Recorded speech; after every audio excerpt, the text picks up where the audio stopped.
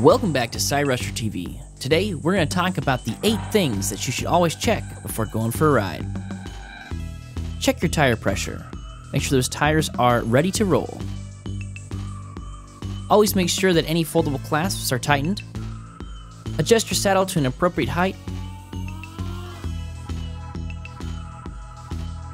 And make sure that it's firmly in the seat tube. Make sure your handlebars are tight and do not move when jostled. If riding at night, always make sure that your light is tightened and pointing in a solid direction. Next, check your brakes. Make sure those are working. Then, check your battery level. Make sure you've got enough battery left for your trip. And as always, remember to wear your helmet.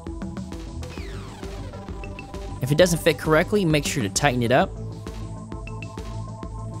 and adjust it for proper safety.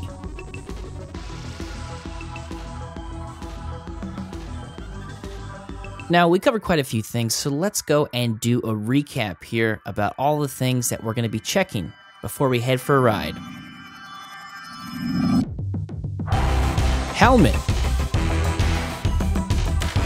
battery, handlebars, clasps, brakes, tire pressure, saddle, and the front light. And that is going to do it for our pre-ride checklist. If you guys have any other things you like to do before you head for a ride, please let us know down in the comments. And from all of us at Cyrusher, we hope you have an amazing day.